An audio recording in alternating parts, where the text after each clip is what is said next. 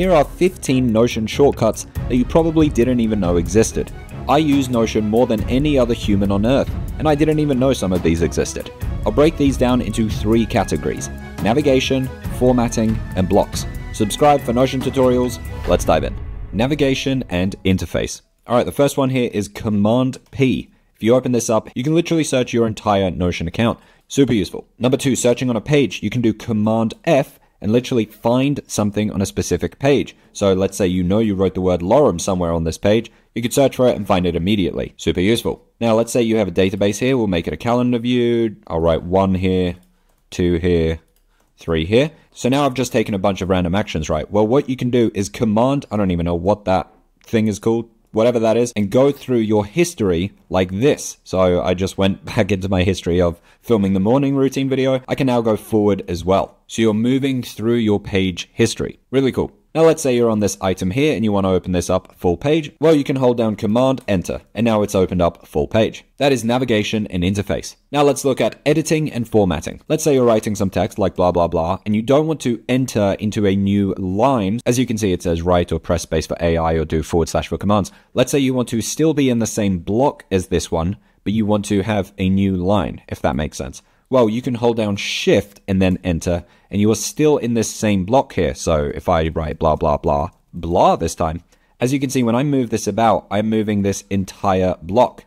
Whereas if I hit Enter and then wrote blah, blah, blah, this here is then its own separate block. So holding down Shift, Enter, that will make sure that this here stays as one block. Now let's say you want to duplicate this block. Well, what my grandma would do is click here and then click on duplicate. Oh, that takes way too long. So instead, you're just going to do Command D. And as you can see, it duplicates that whole block. On blah, blah, blah, Command D duplicates that whole thing. So you don't even have to select it. You can just be anywhere on that block and click on Command D. Okay, now I've written blah, blah, blah way too many times. Let's say I want to delete a line. Well, I can just do Command Delete, and I delete that entire line. So if I click here, and let's say I want this line deleted, I'll do Command Delete, and it deletes that line.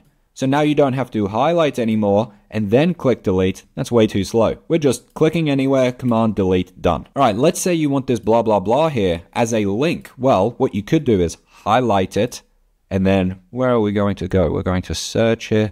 Oh, look, there it is. That's the add link. That's way too slow. You're faster than that. Instead, just highlight Command K, and now you are making this into a link. So this blah, blah, blah here would be a link, and you can link to other pages, such as this morning routine, for example, or of course, you can link to other websites. So now if I click blah, blah, blah, I open up this morning routine. Well, let's say I want to remind myself for blah, blah. Well, all I have to do is @ and then click here on remind me. So now it's going to remind me here tomorrow at 9 a.m. to blah, blah. Which will be useful, I guess. All right, let's say this blah, blah, blah here, I want turned into code. Well, all I have to do is Command E, and now I've turned this blah, blah, blah into code.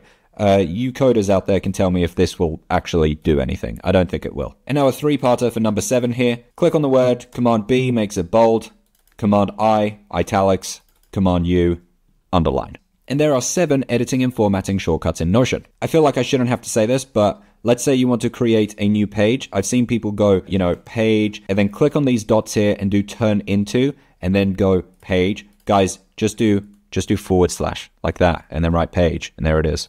The second you start using this / you're going to speed up a lot. I've seen people do that with everything, like columns here, for example. People will go like, blah, and then like drag this here, and then write blah again, and drag this here to like create columns.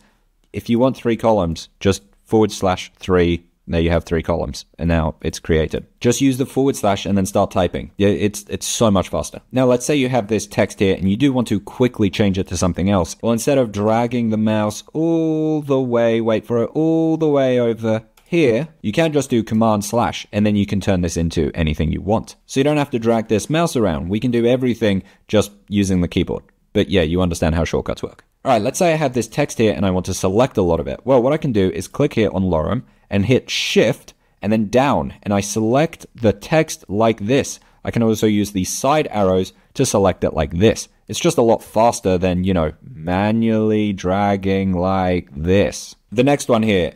If you want to create a toggle, guys, you don't have to do / and write toggle. Whoops, toggle. You don't have to do that. That takes too much time. Just do this icon, whatever that's called. Space. You've now created a toggle.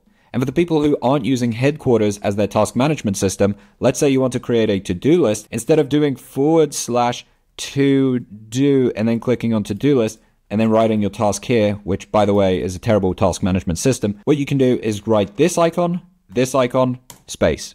You've now created a to-do. But if you want a better task management system, then check out Headquarters, click on this video here to see the full tour, and it's the perfect place to use all of these new Notion shortcuts that I just showed you.